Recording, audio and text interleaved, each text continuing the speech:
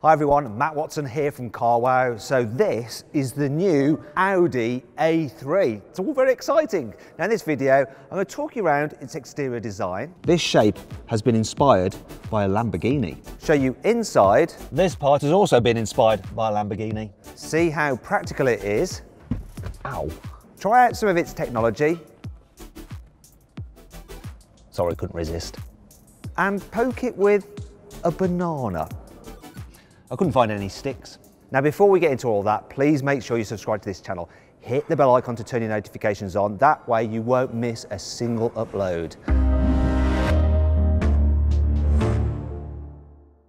Let's start off this video by talking about the new A3's design because there's plenty to show you. Now you might be thinking, Matt, are you pleased to see me or do you have a banana in your pocket? Well, yes, I have a banana in my pocket. To illustrate this, look. There are no fake exhaust pipes here. Yes, there's this design treatment here, but there's no fake exhaust pipes. Audi's listened to customers and probably journalists as well, fed up with them poking their fake exhaust with sticks and stuff, and they've decided to do away with them. So the exhausts are hidden underneath and you just have this bit at the rear end.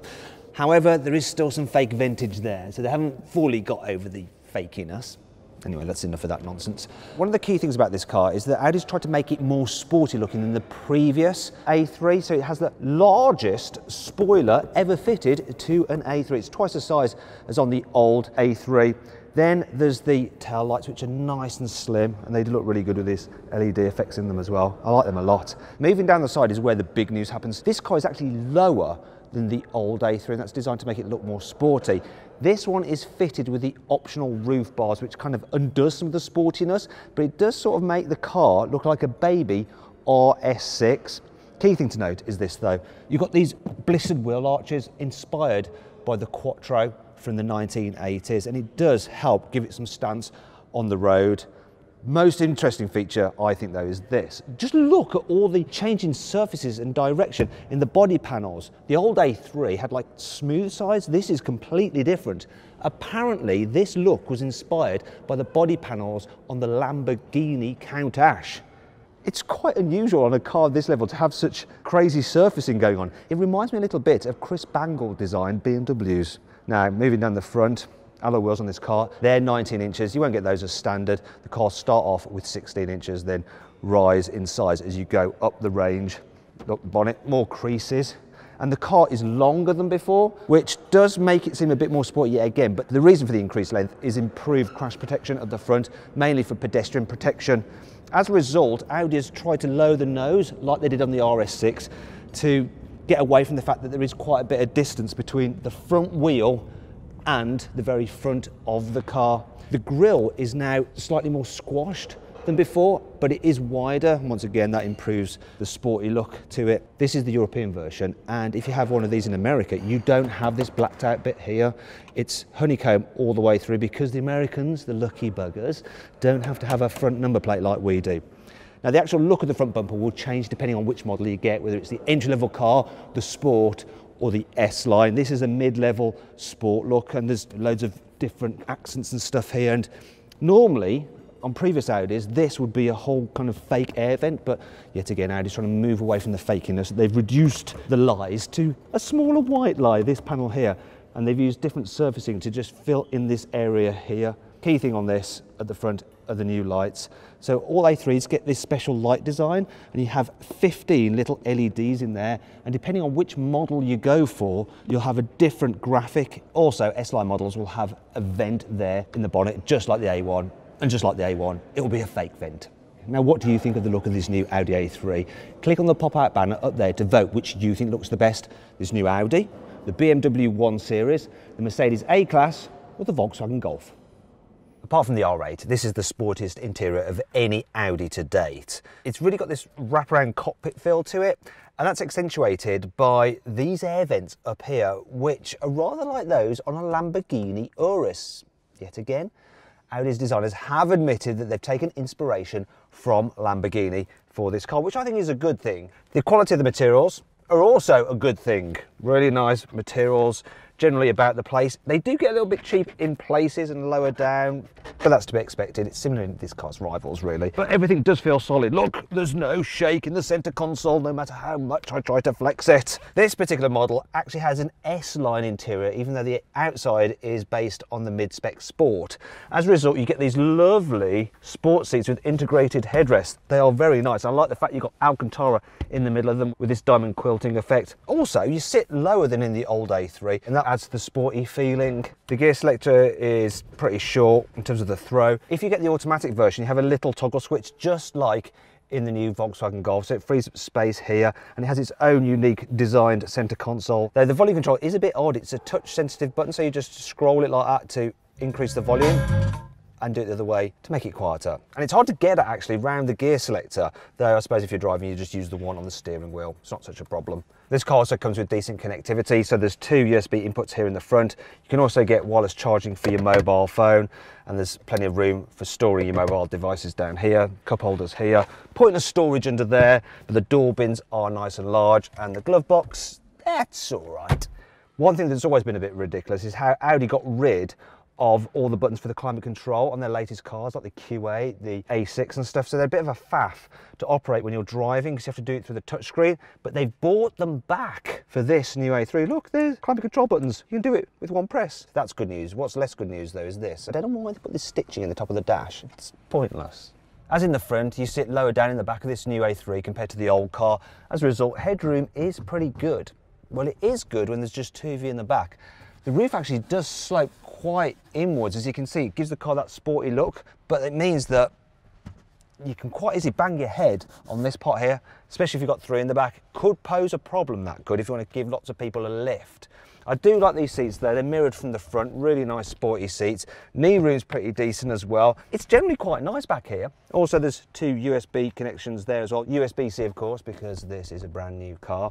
You can also get climate control here in the back, so you can get tri-zone climate control with this car. Another option you can have is a panoramic glass sunroof, which I could do with right now because it is quite dark in here because this rear window isn't that big. But at least it does this, look.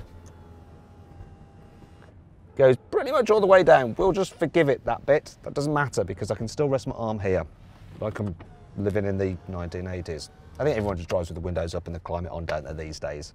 Oh well. Despite this more sloping tailgate, the boot capacity of the new A3 is exactly the same as the old A3, 380 litres, which is about right for this size of car. So yeah, that's handy. Oh, and look, if you fold down the rear seats, oh, come on, you can do it. They do lie almost completely flat, though the actual capacity when you've got the seats folded is ever so slightly less than the old A3. I think that's to do with the fact that it's lower. The new A3 gets Audi's very latest version of their infotainment system. It's more advanced than that even in the Q8. You operate everything through this main touchscreen. You get 10 inches as standard, which is good news. It's very crisp, easy to use and to navigate. Obviously it has Android Auto and Apple CarPlay as standard. And if you pay extra for the inbuilt sat-nav, then you can input stuff by writing. Now this is great when you're in a left-hand drive car, if you're right-handed, but if you're in the UK car, you have to use it with your left hand, so it's like, oh, no, I can't, no, I can't write. E-E-N. It's just utter nonsense. Still, you can use voice inputs if you want to. Audi has its own system of natural voice recognition, and you can say things like, I'm hungry, and it'll direct you to a restaurant. The satellite navigation also has Parkopedia, so it'll find you a parking space, not just in like a normal multi-storey car park, but also roadside parking as well, which is really, really good. That is a new update for this car. Now, as we move on to the digital driver's display, as standard, you get a 10-inch system. This is an upgraded 12 inches, which is just a little bit larger by 2 inches, surprisingly. The one that's 10 inches actually has 2 little bars down the side, which is filled in, and it has the oil temperature gauge and your fuel gauge. It's nicer just having the larger one though, so it's probably well worth the upgrade. What is annoying though is that you can't have the map from your Android Auto or your Apple CarPlay on that screen, only Audi's own map. Those people who do like a rotary controller will be a little bit sad, but don't worry too much because you can operate most of the functions using the steering wheel mounted controls, so it's no big issue really. Calm down, it's going to be fine. This new A3 is built on a revised version of the platform from the old A3, and it's the same platform that underpins the new Golf. You can get it with sport suspension. You get that if you have an S-Line model, and it lowers the suspension by 15 millimeters to make it look more sporty and improve the handling. As standard, the car gets speed sensitive steering, so it goes lighter when you're going slowly, so it's easy to maneuver, and it gets heavier when you're going faster, so it's not all twitchy. You can also get progressive steering, which will increase the amount of steering angle the more you turn the wheel. That doesn't really make sense, does it? Because that usually happens anyway. What I mean to say is that it makes it feel nice and stable when you're just turning it a bit, but you don't have to twirl the wheel so much to do tight turns, and that just makes the car feel more agile. Of course, you can get certain versions with adaptive suspension, which will stiffen up the suspension if you put it into sports mode, or relax it if you put it into comfort mode. Also, by going through different driving modes, you can alter things like the throttle response, the weight of the steering, and stuff like that. Now, if you buy an A3 with more than 150 horsepower, you get independent rear suspension, whereas the lower power versions have a torsion beam rear suspension, which isn't fully independent, and it's not quite so good over bumps then. It's not, believe me. I've back-to-back the cars. You do notice a slight difference, especially if you're a little bit anal like me. All right, let's talk engines. And check this out, look. The bonnet is supported by a gas strut. How premium is that? So petrol engine choices will be a 1 litre 3-cylinder turbo with 110 horsepower, a 1.5 litre turbo petrol with 150 horsepower, and you'll be able to get that engine with mild hybrid technology. There'll also be a 2 litre turbo petrol with 333 horsepower in the S3. That car will actually have all-wheel drive, whereas all the others will be front-wheel drive. There's also a 1.4 litre plug-in hybrid turbo petrol if you want some economy and some electric-only driving ability. Then there's 2 diesels, both 2 litre, one with 115 horsepower and another with 150 horsepower. You'll be able to get the car with a 7-speed automatic gearbox or a 6-speed manual. Do you fancy one of these new Audi A3s? Well, if you do, you can actually order one now. They're going to start from around £25,000. Now, if you click on the pop-out banner up there, you can go to carwow to compare reviews and prices of this car's rivals, such as the Volkswagen Golf, the BMW 1 Series, and also put your name down for one of these cars if you'd like to. Why not? Go check it out, just up there. Easy.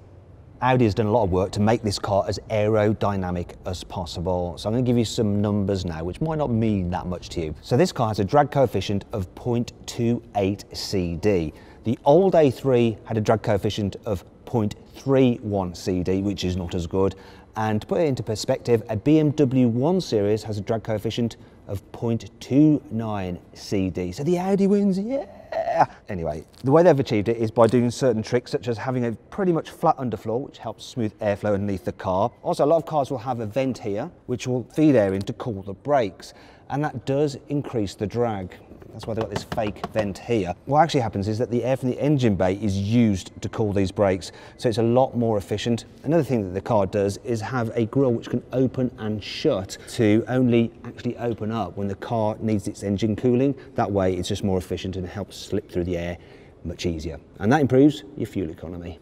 This new A3 is available with a whole suite of Audi driver assistance systems. It's the first time the A3 gets a heads-up display, and you get it in colour as well, which is really nice. Then there's driver's aid to stop you crashing into stuff. In fact, this car is covered in cameras, radars, sensors, and it'll prevent you from driving into things forward, driving into things backwards as well, and it'll help keep you in lane on the motorway. Of course, you can upgrade things and have stuff like top-of-the-range automated cruise control, which will not only keep you a safe distance from the car in front, but also automatically steer the car to keep it in lane. For this new A3, look, there's climate control buttons. You can do it with one press. Just stop. Excuse me. Excuse me. You're in the back of our shot. I can see you.